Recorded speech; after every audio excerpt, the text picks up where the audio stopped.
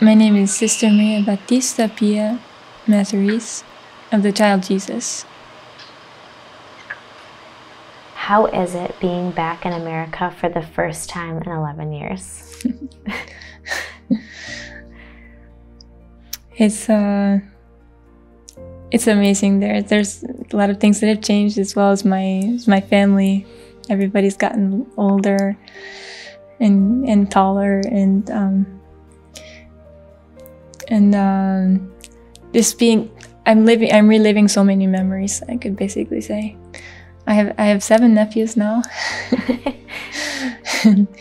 and a couple of them were a bit afraid of me at first because they've never probably seen a sister dressed like me, but really very, very soon they warmed up to me, and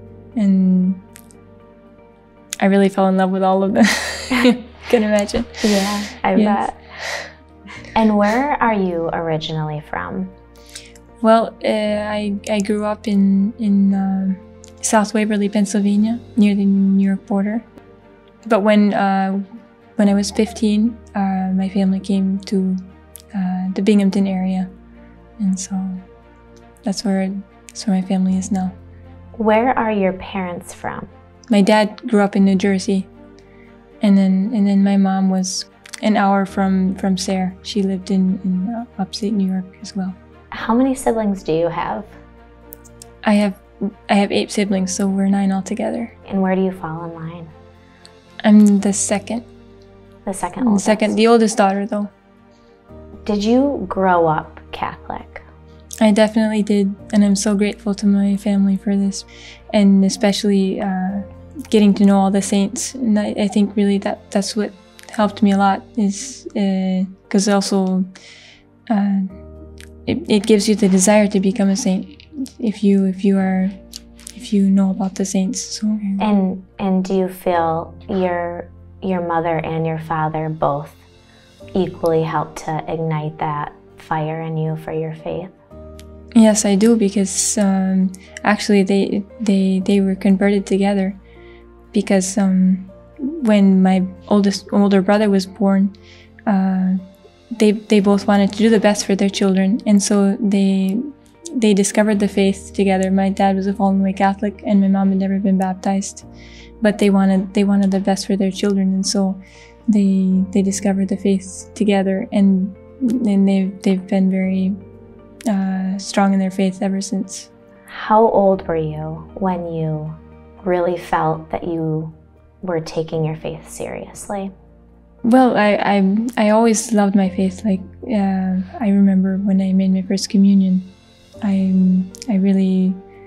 was really happy about it. But of course, I was young, and I wasn't really serious. Of course, I think the turning point was when I was 12. I received the brown scapular for the first time, and my dad had told us that if we wanted to be a true child of Our Lady, we had to act like one. And so I really think that was a big turning point in my spiritual life, that I wanted to make Our Lady proud of me, How old were you when you considered becoming a sister? I had always liked the idea, like when I read stories about the saints. But when I was 11, I read a book. It's called A Right to be Mary, by a poor Clericallatine nun. It was about cloistered nuns, but Franciscans, and there was a lot of other signs previously that really drew me to the idea of becoming a sister, but that was probably when I read that book that I really made a big impression on me, and I wanted to be not only a sister, but I wanted to be a Franciscan sister. What drew you to that? The simplicity of the Franciscan life, and the way that it's like a family, and then the Franciscan joy, because It's pretty special. Franciscans are really simple and full of joy. You know? I can see that. I can definitely see the joy. We do have a lot of fun together. In fact, one of our Mother Superiors, she said that she'd never had so much fun as when she had in the convent. Like outside, she did have fun with her friends, but really and truly, that really strong joy with so much peace in your heart and everything. She said, and then also because we have fun together, we have recreation, we have and I did. But we spoke before the interview, and I did experience some time in a convent when I was in Italy with my sister. And you're right, it was a lot of fun, and there's just such a strong sense of sisterhood and joy overall, for sure. Yes. It's a very fun time. Did you also consider being a wife or a mother? Well, obviously, because I saw my mom, how beautiful her witness was as a wonderful wife and mother. I obviously thought about it. It is a beautiful vocation, and I know how important it is to have good Catholic families. How did you meet the Sisters of the Franciscans of the Immaculate? Well, when I was 12, there was this group of 4 girls going to visit our sisters in Massachusetts, and one of our priests, Father Maximilian, he invited me because he had probably heard.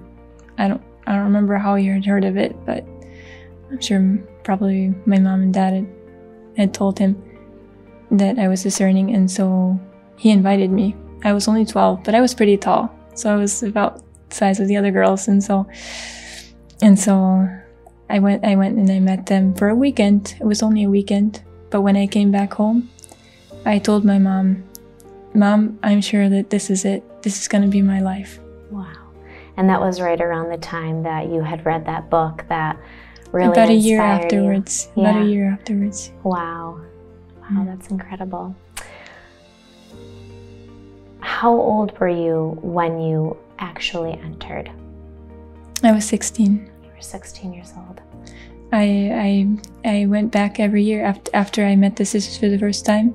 I went back every year to spend time with them, and then I graduated when I was 16. I got my diploma, high school diploma, because I was homeschooled.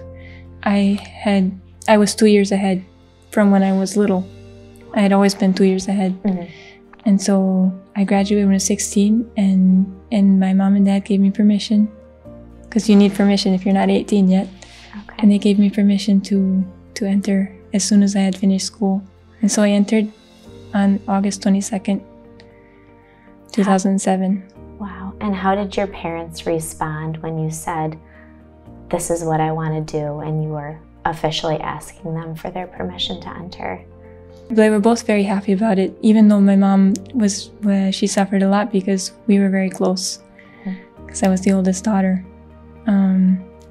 But my dad, of course, was very happy about it, and I remember the day he gave me his blessing, a couple months before I entered, and he was always thinking about it. And so one day he asked me, "So when are you going to leave?"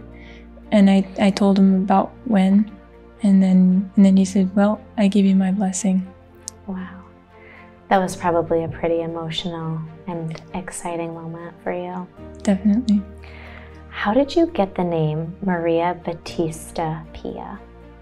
You can suggest a name that you would like to be called. I just thought that just like when you're born, your parents give you your name. I wanted God to give me my name, and so I kind of left it up to my superiors.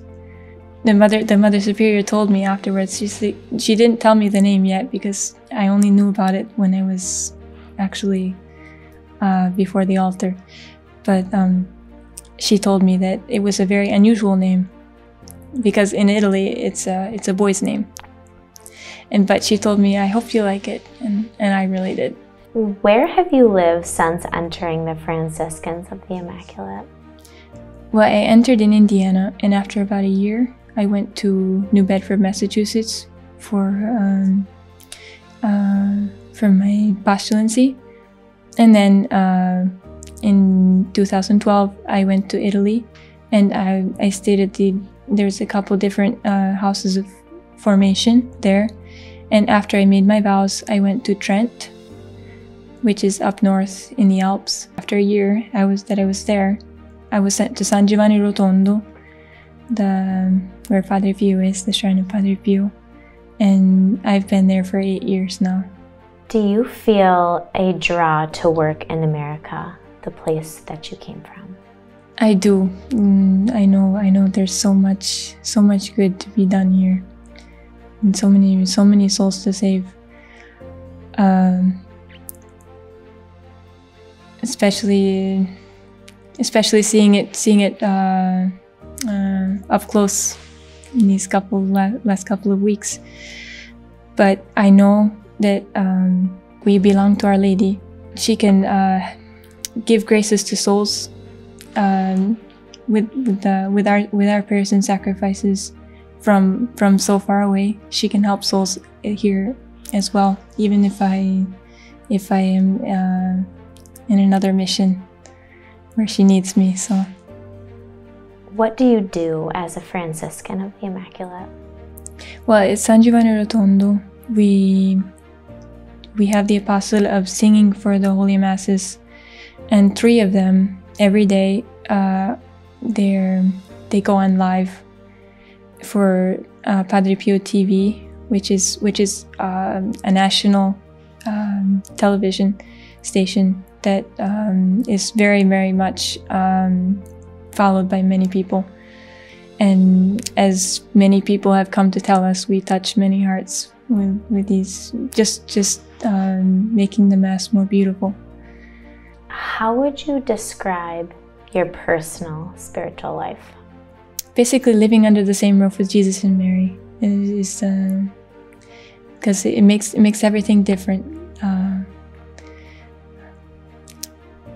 And then just trying to please them in all we do. Mm-hmm. So, what do you focus on mostly throughout your day as you're working? The will of God in every moment, with a pure intention that to love, to grow in the love of God, and to save souls with whatever we do. And what does your daily schedule look like? It's a bit different in San Giovanni Rotondo, but in general, we do 3 hours of prayer, including the Mass in the morning, and then we have breakfast, and then we work. We do housework. We do apostolate in the morning, and then around 1, after a short prayer, we have lunch together. We have a holy hour in the afternoon, another bit of apostolate or housework, and also some studying. We have to practice organ because we sing for the Masses. Okay. And then we also have we study catechism. We study about Our Lady. We study a lot of things. Mm-hmm. And so there's time for that too. And then we have dinner towards 8 o'clock usually. And your schedule is pretty consistent throughout the week? Yes. Yeah. Yes. Why is devotion to Mary so important? It's important because God wanted it that way. Because he chose to come to this earth through Our Lady with a mother. He chose to have a mother. He didn't come as an adult. And then he gave his mother to us from the cross. It's also important on a psychological level because we need both a father and a mother. Every person has a father and a mother. And so we have God as our father, but we need Mary as our mother, and God knew that. How do you practically live out devotion to the Blessed Virgin? I really think that every house should have a statue or an image of Our Lady, and to remind us of her presence and her love for us. Very good thing to pray the Rosary every day, because that is a devotion that she asked for, and it shows that she really considers it very important. We should, if we can, read something about her every now and then and get to know her better, because it shouldn't be just a vague thing like she's a very beautiful person, and she's the mother of Jesus and our mother, and that's all. Because Our Lady is very important also to God and for us. And so if we could get to know more about her, and we would love her more, and then we would ask ourselves how Our Lady would do what I'm doing. What would she think? What would she like me to do? Yeah, and I like what you said earlier, that the Blessed Mother is a very real person, and to realize that and to learn more about her could really help to bring you much closer. Yes. I love that. As a woman, how do you deal with the built-in draw towards being a wife or mother? Well, as I said, sisters are a spouse of Christ. If you read some of the lives of the women saints, they really live that attitude of being a spouse, a bride of Christ. When we become sisters, our family becomes the whole world, and so we need like in our apostolate, with helping souls to come closer to God, and comforting them and praying for them and trying to encourage them. It is a motherly thing. What advice would you give to young women on how to discern a call to religious life? It's obvious that God gives us this, because you cannot be a sister, you cannot even be a mother if you're not called to it, because both of them are vocations. Every person has a mission God wants from them. So we should listen to God's voice in our heart, and what He would like from us. Saint Francis used to ask God, Lord, what would you have me do? First of all, reading the lives of the saints who were sisters, or there's also saints who were mothers, and so seeing where your heart draws you more, and then spending time with our Lord. Especially, it would be the best thing to do some adoration at least once a week, and to open your heart to God, whatever He wants of you. And then it's obvious that you can always come and visit some orders of sisters. You can always check out, and that also will really help you in your discernment. Absolutely. What would you say to young women who feel God might be calling them to religious life as a sister, but prefer to choose the life that they want instead? Every one of us fits into God's plan. We can choose to not follow God's plan, to follow our own, but we will not have all the graces that God wanted to give us for our mission if we don't follow His plan. And that's where we will find our true joy, and that's where we will be able to give our whole selves with the grace of God to accomplish our mission. I love that, and I feel like today there's so much noise and chaos and pressure to be, especially for young women, to be independent and very career oriented. Do you have any advice for young women to make that silent space so they can really discern what they're being called to do amidst the the noise that we seem to be surrounded by. We have a strong aversion to silence nowadays. We always have to have the radio or the television or the internet or the cell phone. Always doing something. Always we need silence. We really do, to hear the voice of God. And so it would be a very good idea to do an hour of adoration at least once a week. Saint Joseph Miscati, he didn't know what his vocation was going to be. As a young man, he went away from home on a retreat, and he prayed 100 rosaries to Our Lady to ask her to tell him what God wanted him to be, because he didn't know before. And when he had finished this retreat, he was absolutely certain that he had to be a doctor, a layman and a doctor. He didn't get married, but he became a saint as a doctor. So we have to find our vocation, because every one of us has this mission, and so we have to pray. We have to pray, and we have to be silent. Yes, make definitely. time for that silence. Retreats are very good. Mm-hmm. Is it possible to live a life full of self-sacrifice and still be super happy? Well, it definitely is. And that's actually where happiness can be found, because if you just do whatever you want and you're very selfish, you can never be happy. The word joy, if you separate it into 3 letters: Jesus, others, yourself.